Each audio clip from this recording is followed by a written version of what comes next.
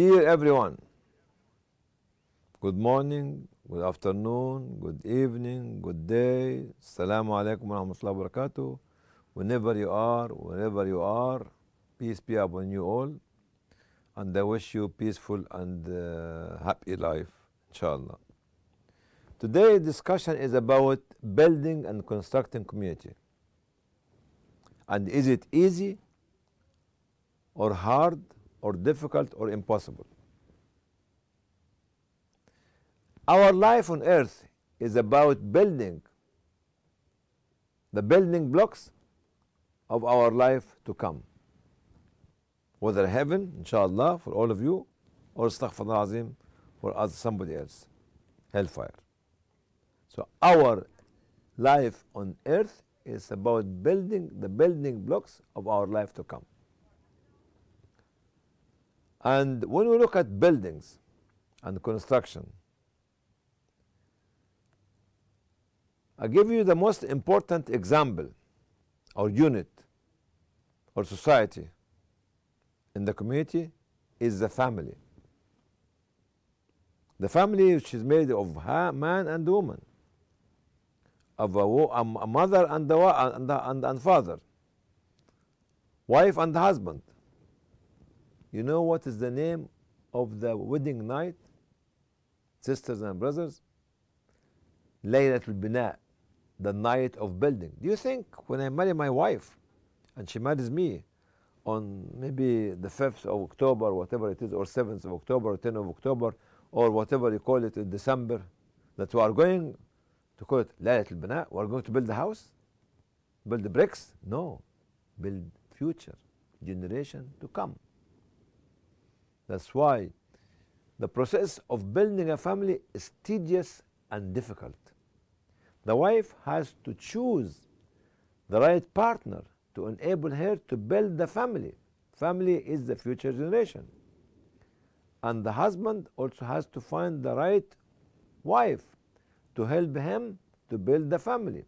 So it's a complicated process of building society, not only family.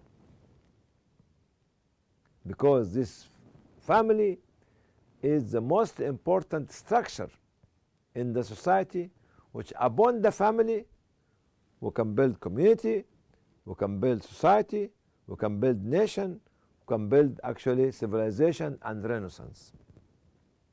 Everyone in the society is a builder, Engineer, civil engineer, building the roads, the bridges, the malls, and any structured building in the city. The farmer, building farms, farmyards, gardens, even the agricultural economy as well as the livestock economy. The economist, building the path of national economy of the country, maybe the global economy, maybe the regional economy and other economies. The scientist, building the system of the creation of science and technology and knowledge, seeking knowledge. The teacher is also building the minds of generation to come. The media presenter, building the philosophical thinking of the society, the social philosophical thinking or societal philosophical thinking. The faqih, which is the scholar in Islam or in Christianity and religion, building the foundation of moral values, rights and duties of societies, not of societies, of citizens. The politician, building the path of policies and regulation and the required spaces of civil liberty. The researchers, building the legislation and the laws that we need to govern and regulate our society. The artist, the actor and actresses, building the dimension of the different cultures and pioneering inside the society.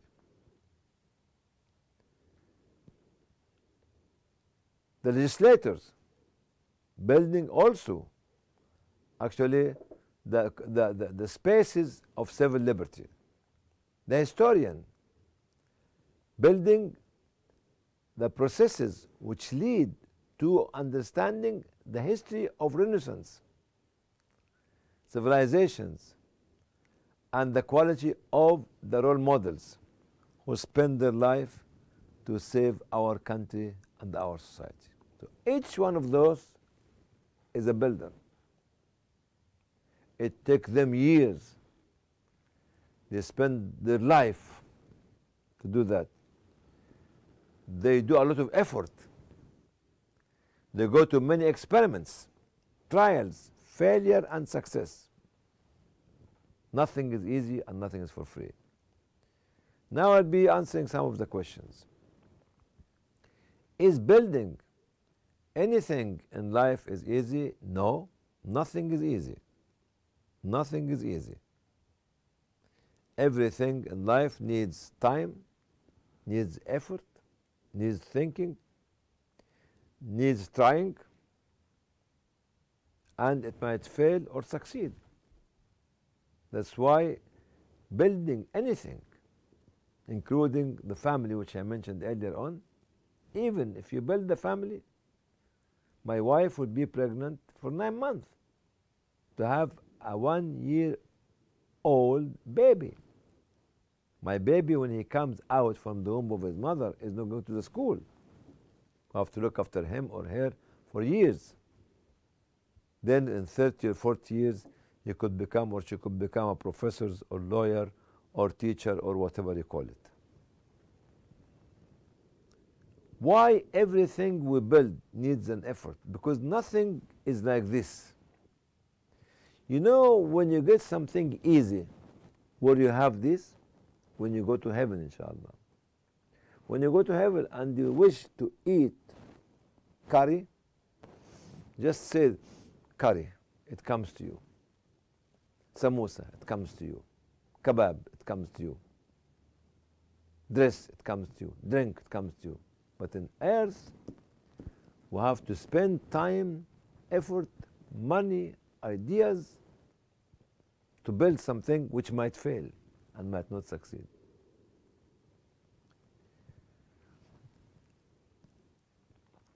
Building companies and building institutions and building industries or factories. I have 2 examples, contemporary examples. One of them, and both of them, subhanallah, both of them are not highly educated.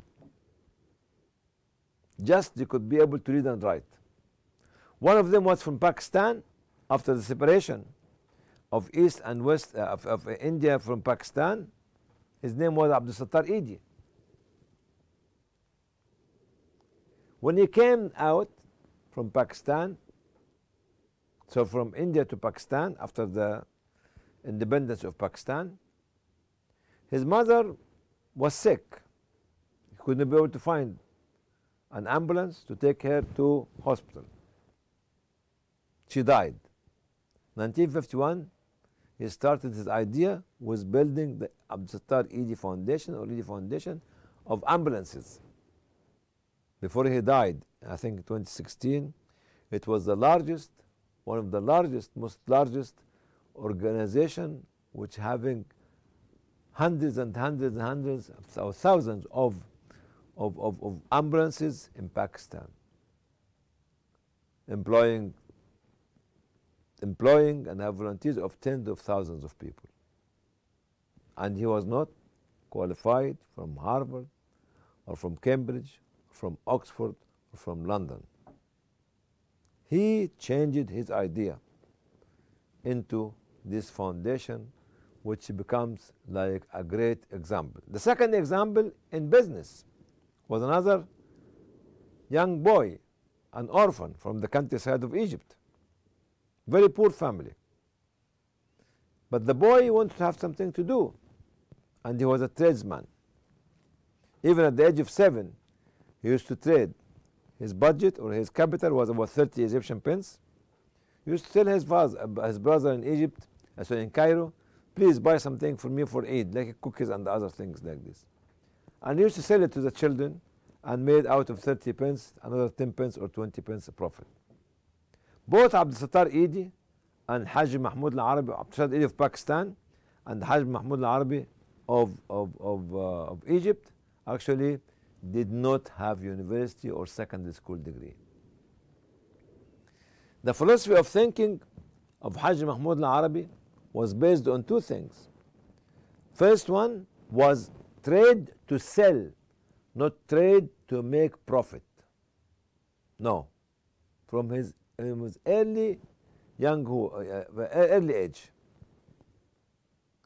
The second, trade to employ young people. His dream was to employ 1,000 young people every year. He started from the 30 pence when he was at the age of 7 to when he died, having a holding group, having 15 companies, multi-billion pound holding group. I don't know how many tens of thousands, about 40,000 people were employed by Haji Mahmoud Al-Arabi before he died. So when you look at it, the story of these two young men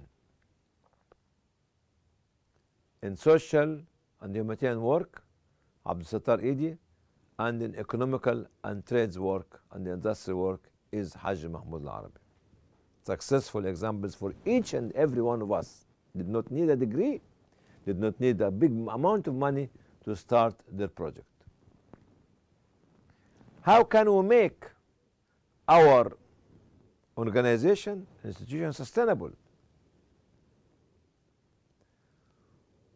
We can make it sustainable if we keep looking after the idea, the original idea. Abdul Sattar Idi was talking about ambulances. It was ambulances, specialism. Haji Mahmoud Al-Arabi talking about trade to sell,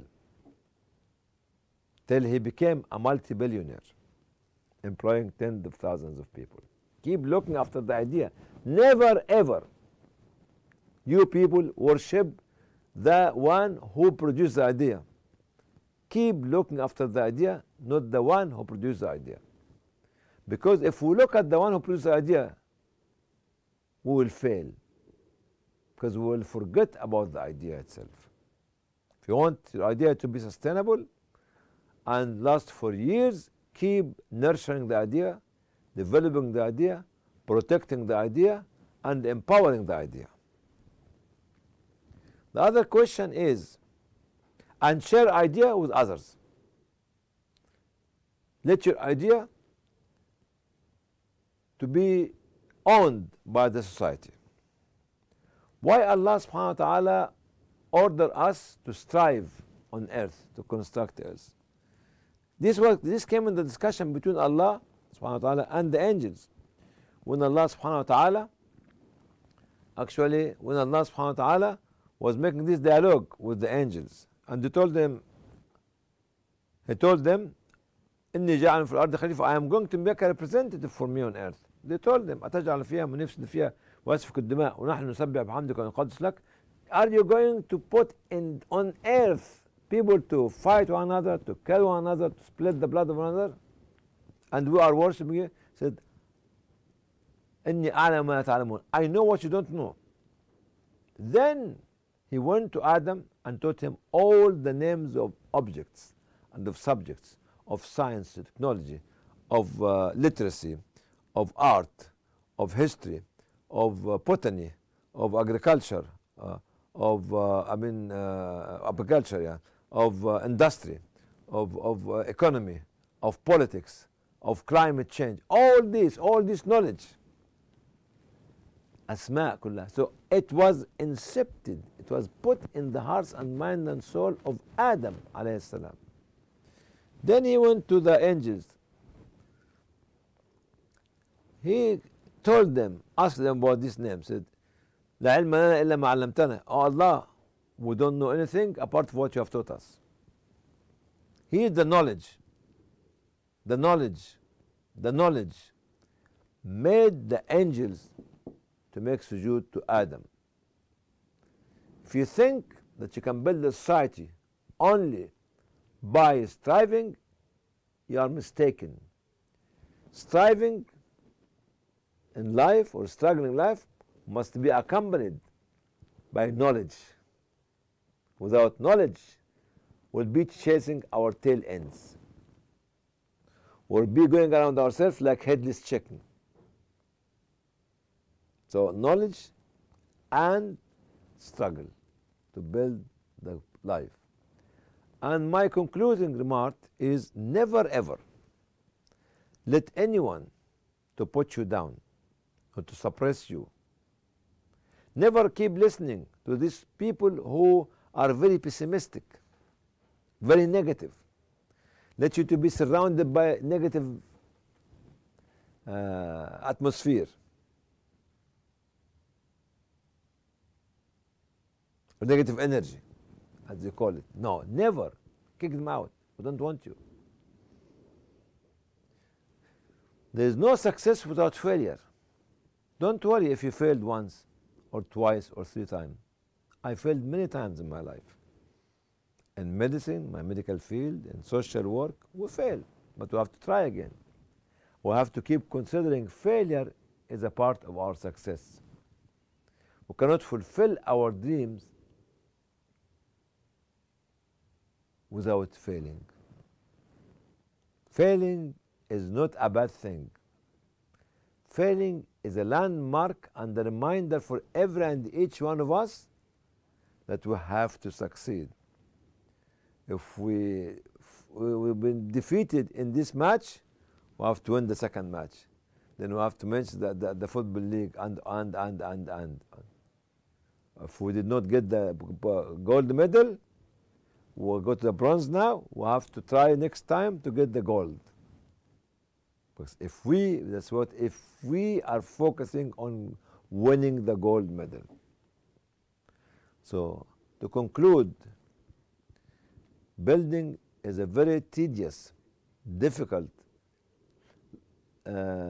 long process, and it's a lifetime process.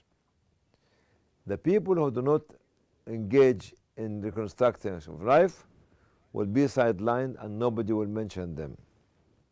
But the people who are engaging themselves in consulting others and connecting to others and building partnership with others to build the society are the people that will remember forever. And forever, I'd love to remember each and every one of you. I would love to read your names in the history book, in the achieving book. But without building, without become tired, without spending our money, our life, and effort to help, to save and help our community, we cannot build any future for future generation. Thank you very much for being with us for these few minutes, and I'll see you in another episode soon, inshallah. Assalamu alaikum.